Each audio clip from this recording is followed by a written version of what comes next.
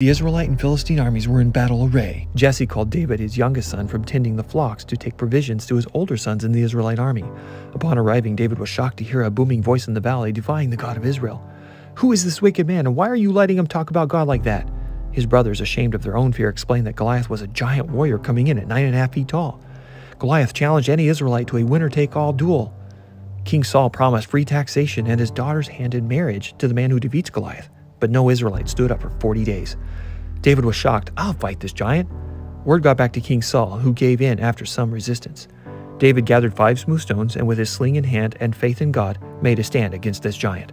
After cursing and mocking David for his youth, David replied, "You come to me with military weapons, but I come to you in the name of the Lord of hosts, the God of the armies of Israel, whom you have defied." Remember the faith and courage of this shepherd boy who against all odds defeated Goliath. With God and truth on your side, you too can defeat the giants in your life.